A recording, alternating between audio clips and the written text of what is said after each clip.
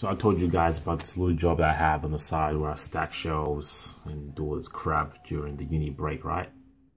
Well, at this particular job, it surprises me how many people have actually stayed in that job for like 10 years, 20 years.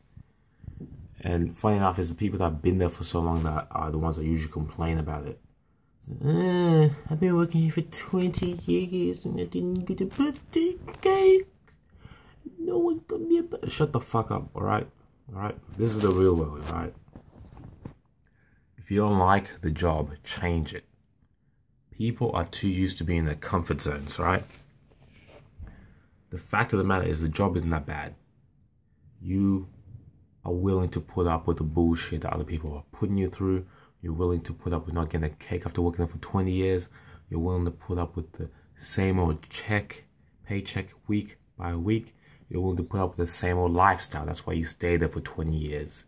It's your comfort zone, right? If you really wanted something else, you'd have changed. See, that's what I want my viewers to have. I want them to be able to be malleable. Because I feel that people start to identify themselves with their jobs and their positions in life. They say, but I'm a plumber. This isn't the good old days where you're just a blacksmith, sir, and you just stay as a blacksmith all your life. You can do whatever the fuck you want in this world, alright? You've never had so many opportunities. Those excuses are gone. If you don't have the know-how for a particular job, go and get it, alright?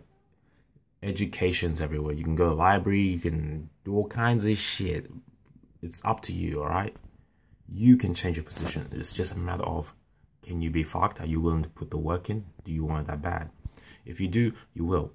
I know for myself that I can quit any job and get another job whenever because I don't identify my ego with a particular position. I'm supremely confident in my skills and my ability to adapt to new situations. So I don't see a problem with that. I don't see a problem with leaving and getting something else and finding something else, or perhaps doing my own thing. And that's the mindset I want you guys to have. Don't get stuck in any one thing.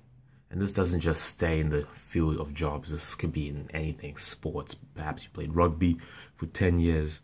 What makes you not eligible to switch over and do mixed martial arts or play cricket or soccer or football, whatever it is? Don't get stuck in any position. Always adapt. Always be ready to progress. Unless you actually genuinely like the position and you can stay there, sure. But try and advance in that position while you're there. Anyway, peace. Quick video. Seeing you guys soon.